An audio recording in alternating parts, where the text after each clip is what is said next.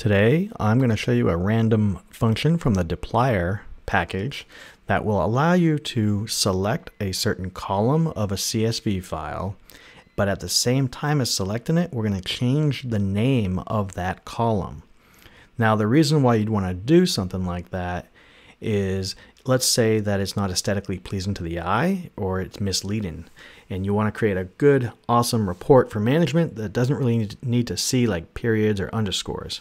If you haven't installed DPLYR, you would click on Install, and then make sure you're at the CRAN repository, and just type in DPLYR, DPLYR, and then click on Install. I already have it installed on my machine, so I'm going to go ahead and cancel that.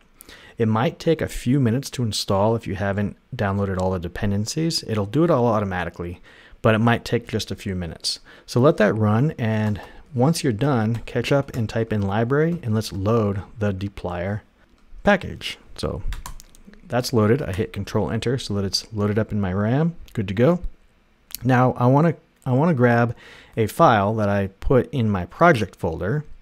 The project folder is right here under Files. So I have a project folder called Select Example, that's the directory, and my actual file is called Demographic Statistics by Zip Code. So that's the name of it. Let's take a quick peek at that. Let's load that in. So let's just do my data, and we're going to assign that equal to read.csv, and we're going to type in demographic.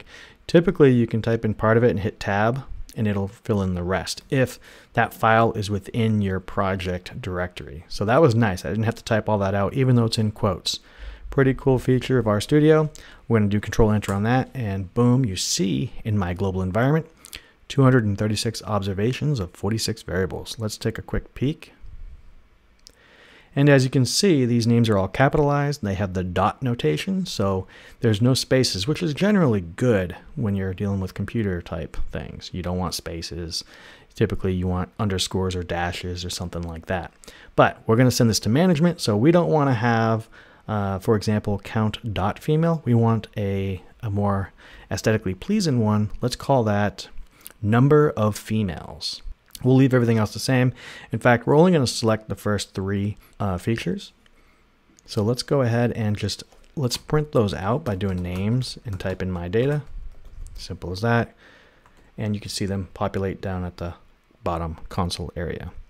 Now that it's there, let's change the name. Let's select just the first three. So we're just going to do my data, and we're going to assign it my data, except for we're going to pipe the data into the DPLYR function first. So Control-Shift-M will add the % greater than %.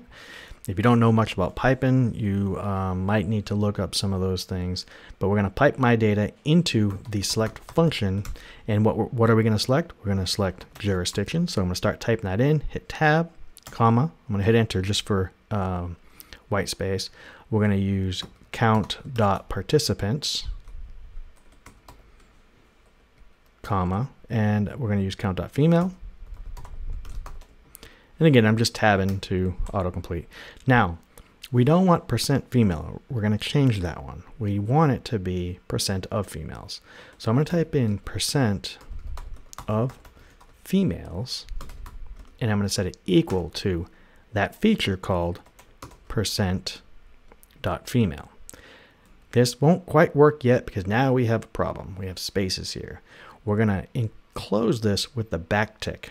The backtick is to the left of the number 1. It is not a single quote. I repeat, it is not a single quote. It is a backtick. So let's put a backtick on each one. Sometimes RStudio will try to autocomplete a backtick like this. You need to get rid of the extra backtick. It needs to be just enclosed by one backtick each. Now, what it's going to do is when it pulls in %.female, it's going to go ahead and reassign it to % of females for us. Now, this isn't a practical real-world example, but you'll get the point across. So when I run this, what you're going to see is it's going to pull the first 4 features, but that 4th feature is going to say % of females. And you can imagine changing up all of them to something aesthetically pleasing. Control Enter. And no errors, which is good.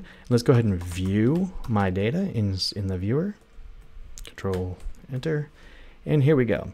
You can see it's got jurisdiction.name, participants, female, and an aesthetically pleasing % of females. Human readable. So that's the idea, is you want to be able to change the name as you pull them in. Saves you a couple extra steps. It's not difficult, but it's just something that might help you out in the future. So new name equals old name. Done deal. That's the DPLYR function. It's all part of the tidyverse. Welcome to the tidyverse.